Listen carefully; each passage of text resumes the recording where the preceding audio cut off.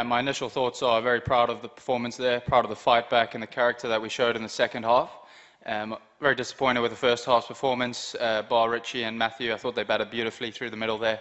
And unfortunately, they couldn't go on to get us a more respectable total. But I think the fight and character, that's something that we're proud of. And overall, I think we're happy with the performance today. I think it showed that their batters were vulnerable if you're able to keep them under pressure consistently and put the balls in good areas, as any batter is.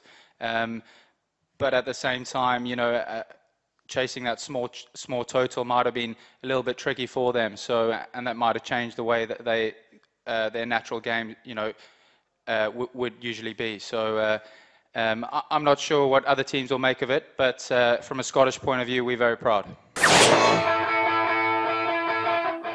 Yeah, they were getting a fair bit of movement. We didn't really anticipate it to move around that much, but I think they showed, they're world-class performers.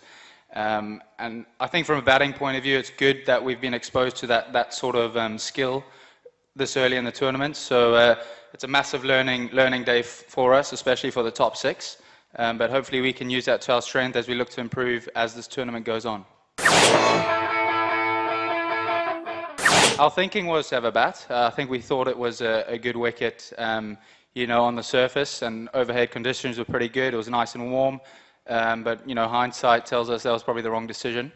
So fortunately, we lost the toss. But as I said, we didn't really anticipate it to provide that much assistance for the bowlers early on. But at the same time, you still got to put the ball in good areas, and they did exactly that, and they got rewards. Yeah, that is one slight disappointment of that second half, is a couple of chances that didn't go to hand. All in all, I think from my point of view, I'm pretty happy with the fielding display, bar those two chances. Obviously, in order for us to beat a team like New Zealand, like England, like Sri Lanka, we need to hang on to every chance we get. If we create 10 chances, we need to take 10 chances.